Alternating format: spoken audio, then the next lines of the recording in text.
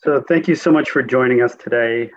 We are here, both Jill and I are here to have a conversation about just being able to cope with having a serious illness and also talking about mindfulness exercises as a part of coping. And so Jill, if you'd like to introduce yourself, that'd be wonderful as a start. Sure. So my name is Jill Mull, and I'm a patient navigator at Johns Hopkins in medical oncology, helping breast cancer patients of particularly young early stage patients and all ages of women living with metastatic disease. I'm also a breast cancer survivor. I was diagnosed myself at 32 years old. My twins were 4 years old, and it's been 17 years since I was diagnosed. And I've been working at Johns Hopkins for 8 years now in this position. Well, amazing. Hi, I'm Rab Razzak. I'm a palliative medicine doctor. I'm over at University Hospitals, Cleveland Medical Center, and as well as Case Western, where I'm a clinical associate professor, and I'm the clinical director of palliative care for the University Hospitals, Cleveland Medical Center, as well as the program director for our hospice and palliative medicine fellowship. So what we are going to do here is just have a conversation, a fireside chat about the work that we do and how and conversations that we have with our patients and colleagues.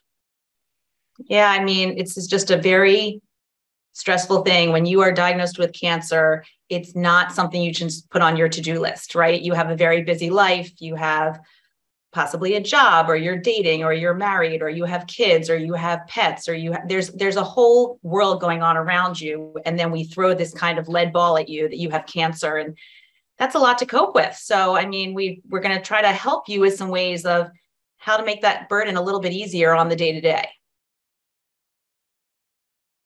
Exactly. Great. Thanks. So shall we start? Do it. Let's do it. So tell me a little bit, I guess my question for you would be in palliative care, a little bit about the type of patients that you deal with who have cancer and where they are kind of in the trajectory of cancer diagnosis. Sure. So as a palliative care doctor, I take care of people with any serious illness, from heart failure to dementia to cancer. And the patients with cancer that I take care of are some people who were just diagnosed with cancer, and they've got symptoms that are difficult to manage or bothersome.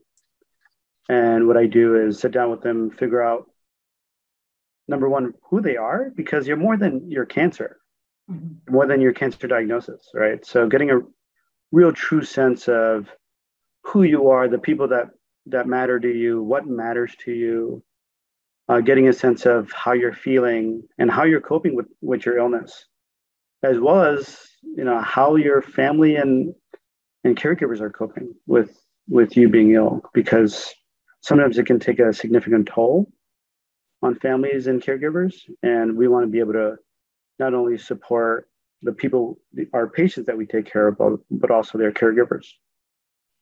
Yeah, I mean, I think the hardest thing to do when you have cancer is, everyone said to me, don't think about the future, just stay present. Don't think about the chemotherapy, the surgery, the radiation. Just stay with the day of the treatment you're in. Don't think about the 10 years of hormonal therapy. And I think that's really difficult for people to stay present, right? And people want to plan. They want to know what's coming forward. They want to know how they're going to feel, when they're going to feel bad, what's going to happen. And I think some of these coping mechanisms we're going to discuss, I hope, help patients and care partners, as you said, to really enjoy each moment every day, because there's so much to be grateful for. And for me, it helped me to have a mantra to kind of turn down that volume, right? Like the cancer chatter, like, oh, am I going to be nauseous? Am I going to be sick? What's going to, all the things, what's it going to feel like to lose my hair? And, especially when you wake up in the middle of the night, a big problem is our patients don't sleep enough, right? And why don't they sleep enough? Because their cancer chatter volume is so high. So how do we turn it down? And I know you are an expert with mindfulness, and I would love to hear what you think about that. But for me, I simply had a mantra of it is what it is, or this too shall pass. And those two mantras got me through a lot of hard times while my mind was going crazy. It helped me to stay centered. It helped me to accept whatever I had to accept as my new reality. It helped me to forgive, to let go, and to really be able to move forward with my treatment. Okay. Oh, wow. To forgive. That was really beautiful. Wow. And so, I think you highlighted several things, and I wanted to sort of touch base about some of those things. So I think number one, people with cancer may have numerous symptoms, right? And so as a palliative care doc, I ask about all common symptoms that occur in patients: pain, shortness of breath, nausea, figuring out how their bowels are going, seeing if they're anxious or if they're depressed. Some people also have dry mouth. As you mentioned, some people can't sleep. So we touch base about all these symptoms, appetite, and we're experts at managing a lot of these symptoms. And at the same time, really want to make sure, what are some things you want to be able to do, right? And then giving you and figuring out ways to give you those tools, or helping you find those tools yourself to be able to get to that goal. And that's something that's really critical. And we have an interdisciplinary team of doctors, nurses, pharmacists, social workers, chaplains to really help lift people up and help them through that whole navigation process. And you've been amazing. We've actually worked together when I was at Hopkins, as I tell people, before I got fired. And I'm joking about that, but people are like, "Oh wow, what's he doing?" No, we miss you. We miss you. Thank you. I miss you guys too. It was a wonderful group. Total delight to work with you. And so not only do we talk about symptoms, but we also, give people tools, as I said. So if you're someone who's very spiritual or religious, being able to have a chaplain come by to support you and lift you up. And it turns out when, some of these services, along with palliative care, come into play, people not only live better, but they also live longer, right? And so I think that's something that's really important to recognize. And in terms of being able to give and the specific tools for, as you mentioned, not being able to sleep, or some people are just quite anxious, giving them certain tools. And I think there's so many tools out there, right? Would you say? And I think finding what's right for you, right? Because we have all this data, and a lot of this data can help people, but some people may not. It may not work for that specific person, but it could possibly work for majority of people. And so just recognizing that and providing like personalized care for people. Yeah. Right. I do think that's really important. And I think just some of the people who are listening to us today, you may not have ever had cancer, but you might have a genetic mutation that puts you at an increased risk of cancer, which is also going to increase your anxiety. It's going to increase your screenings. It's going to increase the way you live, the way that you live your life may be different from somebody without a mutation. It's kind of like dealing with the same thing when it comes to the anxiety and the individuality of it. Sometimes people just they just want to be so positive that they're scared to feel sad and negative. And I do think that it's important to process that negative feeling, or you're never going to feel positive. Like, label it, accept it. Know that you may be angry, you may be worried, you may be whatever word, fearful, and then process what that feels like to make room for the positivity. And I think that's something that people need to know. There is room for both in your world. Let's say if you're going to be sad, just don't, I always say, take a vacation to sadness, don't unpack your bags and stay there. You need to process that. And I think that's when you find out you have a mutation, or you find out you have cancer, or you find out you're at risk for something. These are things that are scary, but learning to live with it is what's important, in having those coping mechanisms. Yeah, certainly. And, I think And there's so much. There's actually data out there with the grief data. Lucy Hone, she's a researcher out in New Zealand, and she wrote a book about resilient grieving. And when I think about this, not only losing like a loved one, right, but also having a serious illness, having a mutation or so, to like grieving. Some people may have lost their personhood from being seriously ill, right? And being able to figure out, okay, how do I get this back? And it may not be the same as it was before. Maybe it could even be better. Yeah. Right. Yeah. Yeah. There's definitely silver linings. I think people say to me often, how do you feel so lucky that you had cancer at 32? Why is that an expression of your, emotion? And to be honest, I do feel lucky. Not only did it change my perspective on so much, it gave me the job I have, which I am very grateful to be able to work with patients every day and help them through their journey and ease their burden, whether it be doing legacy work and helping a parent, do recordings for their child in the future if they might not be at future life events, or helping a patient just deal with some side effects or simple tips of helping to get through chemo. I think that's a gift, and I feel grateful that I can do it. And, I do think that, just to bring in mindfulness a little bit, for me, I had a tough time with mindfulness so we had a group that Rab used to run at Hopkins called Caring for the Caregivers. So all of the caregivers that are caring for the patients also need mindfulness, right? We're also stressed in trying to care for our patients because we care a lot and we want to do the best. And he would lead us in a mindfulness exercise, which maybe we'll try one a little bit later. And for me, I had to start with literally 3 deep breaths. Like, that's all I could do to be mindful, because I'm a pretty high energy person and always busy and on the go. But there are even just simple breathing exercises people can do to be mindful and stay present and to really let their mind relax. I think, when you're mindful, you can observe your thoughts and feelings without judging them. And that's a really hard thing to do. When I first came across mindfulness, I thought it was nonsense.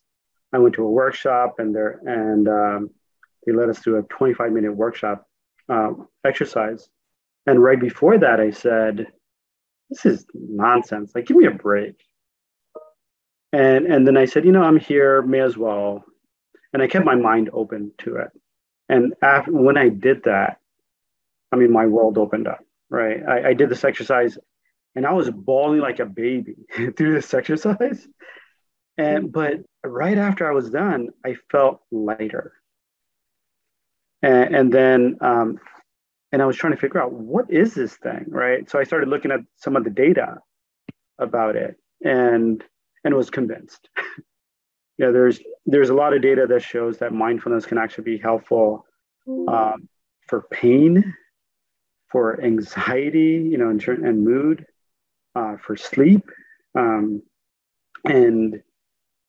even like fatigue. So there's so much that it can actually affect. So when I think about mindfulness, there's so much data that shows how beneficial it can be to help with pain, to help with anxiety and depression, to even help with like fatigue. Yeah. Right. And awareness. So, some of the data actually shows that it actually is helpful to be able to like enhance your attention to things, right? And there's actually parts of your brain that actually light up because of it, right? And then it improves like your emotional regulation and reduces stress. And there's parts of your brain in the frontal limbic networks there that can actually takes a part in that. And then as we talked about, like being more aware of things also. So there's a part in the front of your brain that sort of does that part. So it's been pretty cool to see a lot of the data and research out there on mindfulness and how it can impact well-being and being able to see like the actual data of how things in the brain are affected. It's really cool.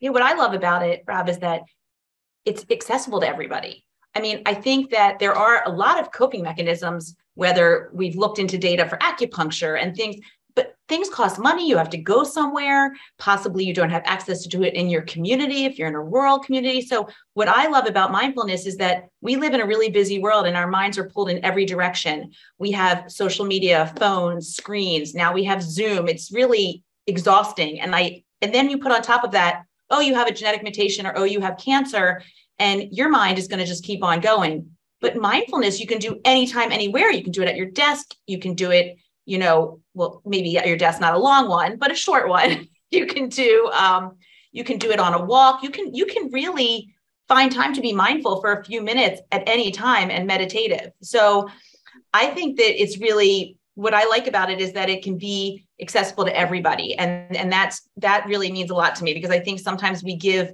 coping mechanisms that aren't realistic for everybody. And I think the other thing I'd like to add to that is that quite often when you're seriously ill, like there is so much that you have no control over, right? You don't have control over whether there's a recurrence. You don't have control over whether it's going to work or not, right? And so this is something you actually have control over, or you can have control over, but it takes practice. It's sort of like working out, right? Yeah. When you first do it, it's like, oh my God, I'm going to die, right? Because you're hurting. And then afterwards, when it becomes a pattern, you sort of build these muscles, to some extent, to be able to be pliable, right? Yeah, it's about letting go. And I think that's really hard, because the first things people want to control when they have a threat to their health is, for what I see the patients, is usually exercise and food and things that they can control. Being extreme and saying, I'm going to become raw vegan because I have this mutation or because I have cancer, is something you can control. But is it really going to help you in the long run through treatment and through the health of your life? I mean, it may or may not, but what you can control is your mind and your emotion and your body and, the way you think of things, and staying positive, as we know, and staying present, as we know, can really mean a lot to people's health all the way around. So yes, it's, I didn't think about it in that sense about being able to control it, but it's true. And I think the other thing you were talking about is, you sort of indicated having rituals, right? And having these patterns, because that'll actually help you in the long run, right? Because this is a marathon, right? It may not necessarily be 100-meter sprint. And so being able to have these rituals to be able to, and routines to be able to do on a regular basis to keep you sort of set in a path. Yeah. Yeah. And we've been offering yoga to our patients. And of course, it's all on Zoom still, with us being careful of what's going on in the community and the world. But people there's one that's mindfulness and breathing, and then there's one that's more of an active yoga. But it's a time where people know at 5 o'clock on Tuesday, 9 o'clock Friday morning, this is what I'm doing. And this is for me. And I think a lot of us hate to put ourselves first, but it's important, because if you don't care for yourself, you can't care for anybody else. And self-care is never selfish. And I think that's what mindfulness, coping, and all of these strategies are to make yourself a better person each day, and to make yourself feel more positive and grateful. And, even just a simple thing, I think a way of being mindful is having a gratitude journal. Even just thinking of 3 things you're grateful for, or writing it down each day, and knowing what you're grateful for is a way to be mindful. So there's a lot of things you can do that aren't necessarily 30 minutes of mindfulness, or a way to start thinking about it. Yeah. Yeah. And so, with that gratitude journal, just doing 7 minutes a day, or even 7 minutes, or even a gratitude letter, right?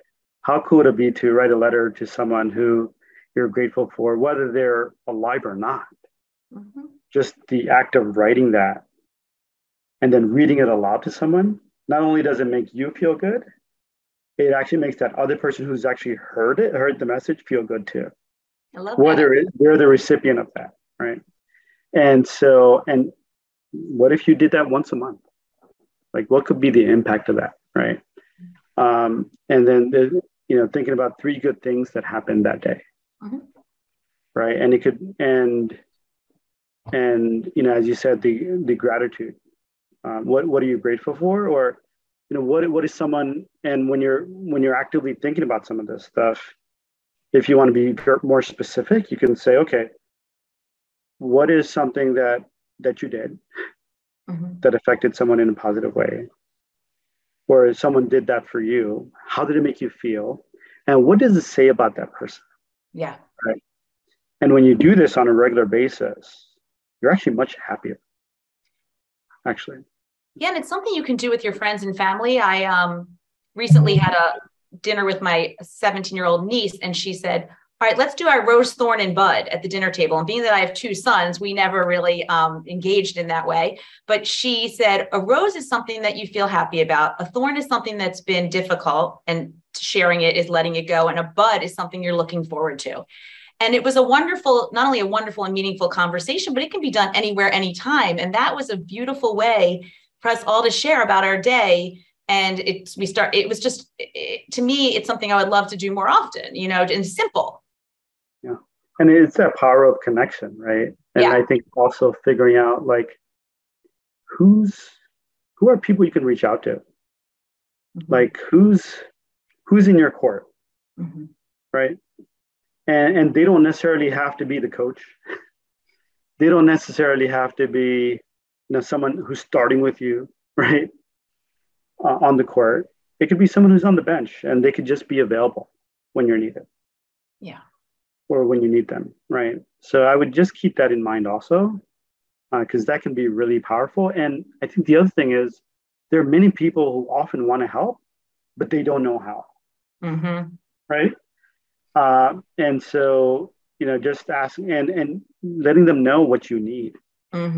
I think that's also very important.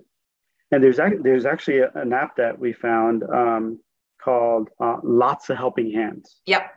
There's a couple of them, Care Gather, Caring Calendar. There's a bunch, and I think it makes it easy. I had a tough time asking people for help with my twins. I just felt like I could do it all. I'm going to go to chemo, and then I'm going to pick them up from preschool, and then I'm going to serve them dinner. And it's exhausting. And I think that we try to juggle everything, we're trying to juggle all these balls. And when you have cancer, you need to figure out which balls are glass and which are rubber. And the glass balls are going to break. So you got to keep them up in the air. And that's obviously feeding your children, and maybe it's your job or things. But the rubber balls that can bounce have to be delegated. And I do think, as hard as it is, it's easier with these apps, because you can put on the app, I need, this picked up or this errand run, and then people sign up, and you don't have to necessarily call Mary to say, Mary, I need this. And I think it's a wonderful way of letting people help you in a meaningful way, rather than getting a lot of possible casseroles and flowers, which, happens when people are sick, from the good heart of people, but probably there are things that people can do that are more helpful. So I'm glad you brought that up, because there's a lot of ways and that to me is a great way to cope. Like, to be able to allow others to help is helping you and helping them in a meaningful way. Yeah. And it's connecting. Yeah. I think that's definitely the other beautiful thing about it. Yeah. And I think the other thing that happens often is, people end up not being in touch with folks because there's so much going on. And then they sort of may lose people, right?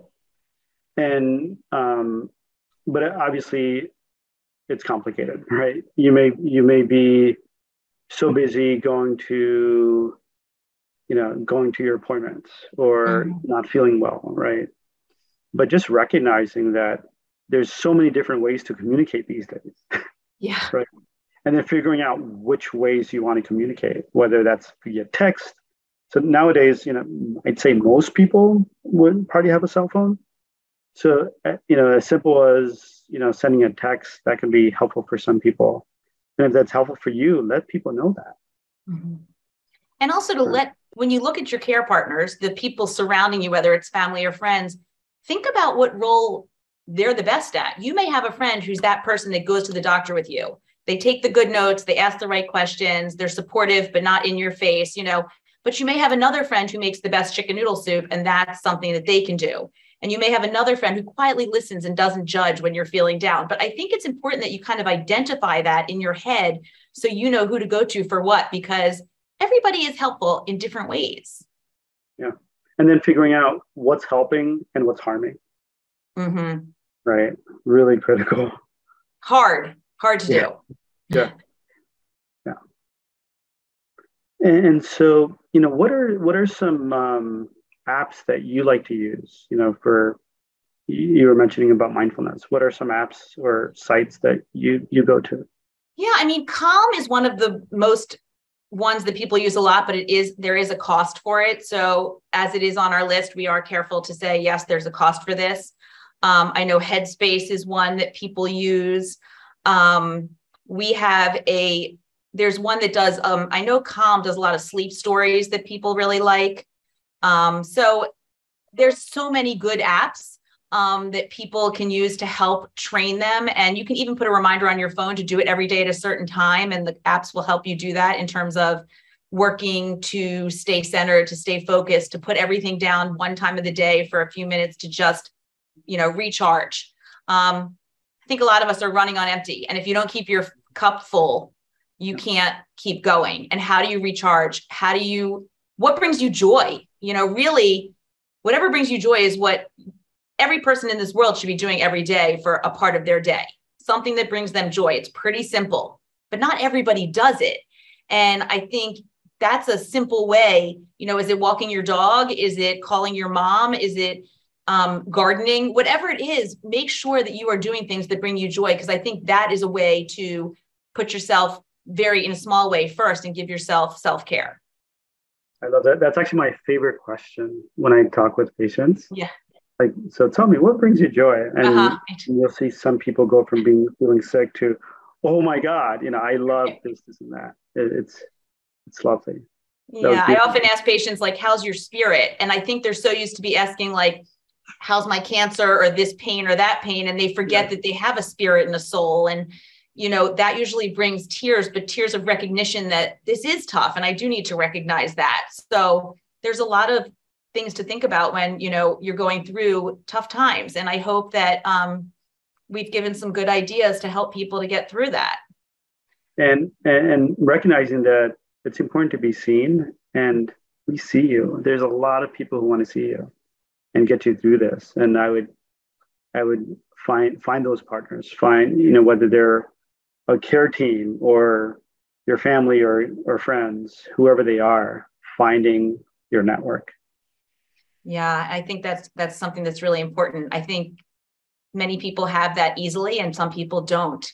And it's easier to have a network sometimes now through Zoom, because if your family is in another country, which we often have at Hopkins, they are still supportive because they can be in on the meetings. They can, be in on your FaceTime during chemo. I mean, there's a lot of ways to connect now that we didn't have 20 years ago. And I think can be positive for a lot of patients. I know people have Zoom parties where they, play games with friends that they don't see often. So, and also getting back together in person. But a lot of our patients are still very wary of that as they're immunocompromised through treatment and want to still keep their distance as just flu season and, all of that. But I think that is important, knowing who can help you, knowing how they can help you, and just knowing how you can help yourself. And I think one of the best ways is through this mindfulness. And I'm hoping that, maybe with a few minutes left, you could lead us into some type of short mindfulness exercise that we could do together with everyone who's watching. Sure. Would you be happy? Would you do that for us? Sure. Yeah, I'd love to. So, I think, as you said, some of this can be super simple. And so what I'd like for you to do is just sit back and just take some calm, comfortable breaths. And what I'd like for you to do is just put your hand on your heart and just take calm, comfortable breaths. In and out. In and out. In and out. And if you'd like, you can even do this for a couple minutes. And you'll see that after a couple minutes, your mind sort of calms down. So that could be one exercise that you do. There's another exercise that I love doing, not only with my patients and their families, but I also do this with my colleagues, actually. I do this with a lot of the trainees that I work with. And so what I'd like to do is, and this is going to be about a 3-minute exercise. So please, see if it helps. So again, put your hand on your heart. You can close your eyes and again, take calm, comfortable breaths. Just in. Now, I want you to visualize one by one 3 things you are grateful for. Just visualize it like it's in front of you. It's happening right now. It can be a person or an experience.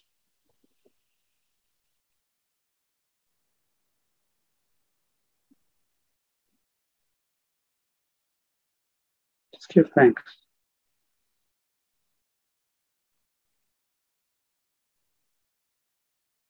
Next, what I want you to do is just imagine a light between your eyebrows and just focus on that light. And that light could be light, it could be energy, it could even be the divine, whatever you want it to be. And imagine that light entering your body, healing the things that need to be healed. Feeling any pain, any frustrations, any disappointments, any sadness, healing any uncertainty you may have, just healing and washing over you. And that same light sending out energy all throughout your body, strengthening the best parts of you, strengthening your mind, your heart, your love, your compassion, your sense of humor, your hope, your resilience through this experience, strengthening. And finally, one by one, I want you to visualize 3 things you're going to create or accomplish. It can be as simple as I'll bring a smile to someone's face. Visualize it happening the way you want it to happen, just like athletes do before they go into a court or a track or a field.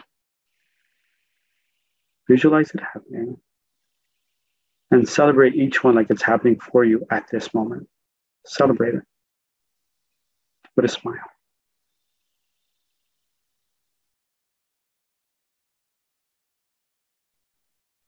And when you're ready, you can open your eyes. So again, I find what works for you. You can try these different apps. Now, there's another one that I use called Buddhify. There's another one that I really love called Breathing Room. They actually also have they've got a handful of free exercises that I like. The UCLA has a Mindfulness Awareness Research Center.